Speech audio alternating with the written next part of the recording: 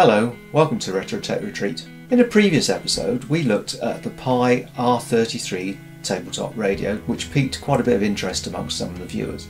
One of the questions most frequently asked of me was, how does the little radio work? Duffy, let's go to work.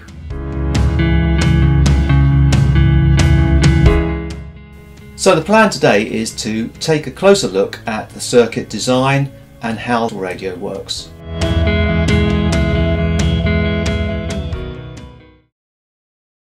The R33 is a simple super heterodyne receiver. A super heterodyne receiver, or superhet for short, is a type of radio receiver that uses frequency mixing to convert a received signal to a fixed intermediate frequency known as IF, which can be more conveniently processed than the original carrier frequency, the RF. The antenna collects the radio signal, but the output is likely to be very small. The signal from the antenna is tuned and amplified in a radio frequency RF amplifier. The RF filter allows only the frequencies we require to pass to the amplifier. For the R33, these frequencies are 530 kHz to 1.6 MHz for medium wave and 150 kHz to 279 kHz for long wave. A local oscillator provides the mixing frequency. It is a variable frequency oscillator which is used to tune the receiver to different stations. To tune the receiver to a particular station, the frequency of the local oscillator is controlled by the tuning knob. Tuning of the local oscillator in the RF stage uses a variable capacitor.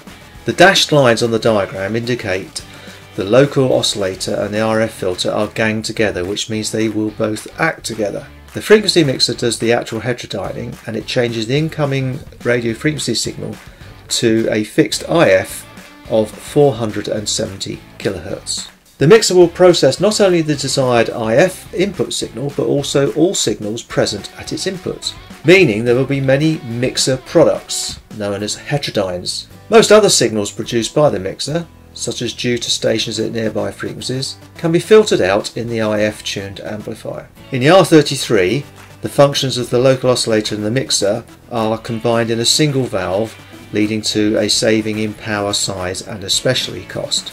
The IF bandpass filter and amplifier supply most of the gain and the narrowband filtering for the radio.